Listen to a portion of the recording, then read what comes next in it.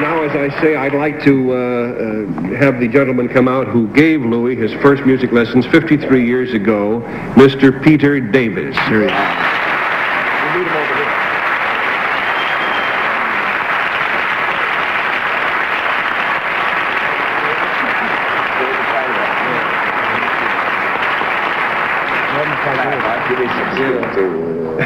This is him.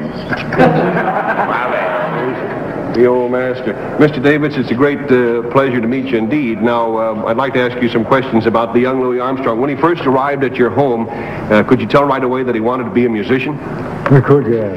How could you tell that? Because he organized quartets, singing. Mm-hmm. Then he introduced dancing out there, tap dancing.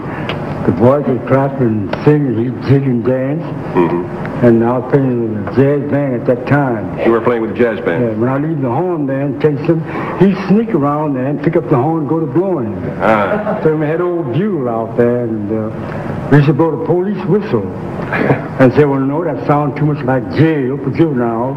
And it's time to run some bugle calls from the army on then we had a book. I was the bugle. Then he blew the bugle. Louis blew the bugle. Huh? Blew the bugle for the line, for the mess call. Yeah. Then after he blew it so well, I'd cut him on the horn. Yeah, so then you learned the fingering. Yeah, first he started puff, and I showed him how to hold his jaw. And then when I did get him to play, when the saints go marching in, put on the old gray bonnet, it was a high note to be out. At the end of the string. Yeah. None of the other boys couldn't make it. Mm-hmm. And I couldn't make it myself. So he would blow the high C above the staff, letting us know at the end of the string. I'll bet.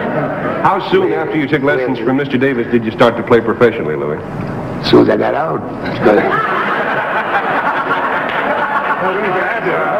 I run into Joe Oliver and those boys, and every time one of those boys would be late or couldn't make it, they'd say, go down and get Little Louis. That's my name, Little Louis. Little Louis. And I used to sit in with those boys. Is that right, Mr. Davis? You taught a lot of young fellas to play, didn't you? Oh, yeah, a whole lot of them. Many instruments, I know. Yeah, we had a wonderful brass band, and we used to go around and pass the hat.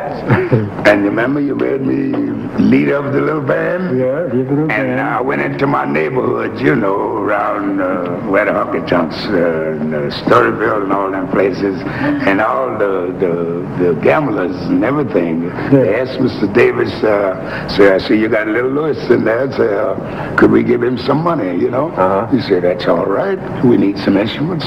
And they passed the hat for me, and we had enough money to buy a whole band full of brand new instruments and everything.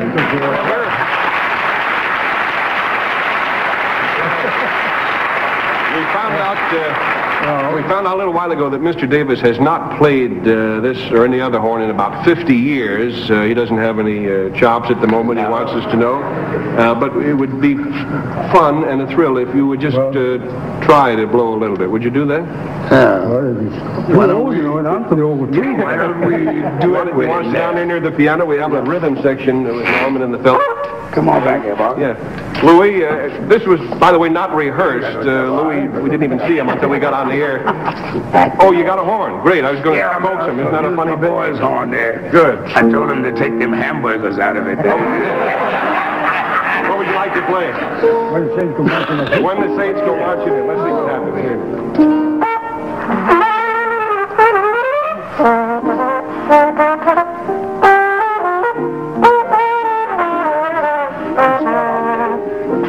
Do you want to beat that, Daddy? Huh? Do you want him to start off with something? Oh, okay. Get the air, folks.